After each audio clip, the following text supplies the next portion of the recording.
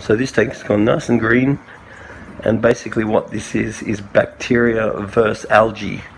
Now, if you have an environment which is favorable for the algae will grow and consume the nutrients that the good bacteria in the filter should be eating. So this tank had no surface agitation whatsoever. So the first thing I've done is gone and added a power head, and now we've got really good surface agitation. Because if we've got good surface agitation, the gas will be allowed to exchange. Whereas before it was dead flat, so the surface tension is very high and the gas can't exchange. And then there was a number of fish plus a turtle in this tank. Then the water goes down the bottom. We've added pre-filter that wasn't there before, and there's some biological filter material, but we're going to add some extra marine pure to increase the capacity of our biological. Then the water pumps back up to the top again, and we're making sure that when it comes back up to the top again, that it's once again agitating the surface.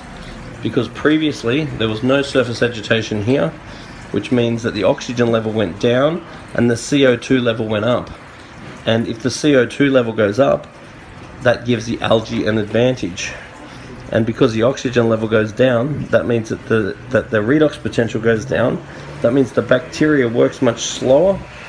And so once again, we're giving the algae an advantage. So what it is a war between algae and bacteria. And if you create a nice high redox potential environment with good water flow, good surface agitation, then you're going to favor your biological media.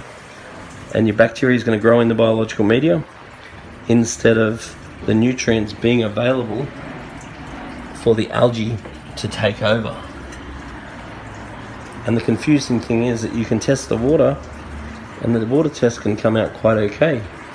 But it isn't about the water test, it's about the dissolved oxygen level, the redox potential that's going to favor algae over bacteria. So if this continues to be a problem, the other thing that we'll consider is a UV sterilizer. But once we improve the situation, then the chances are that it'll be fine. Once we've got a bit of polyfilter, some marine pure, and allow it all to establish, it'll be awesome.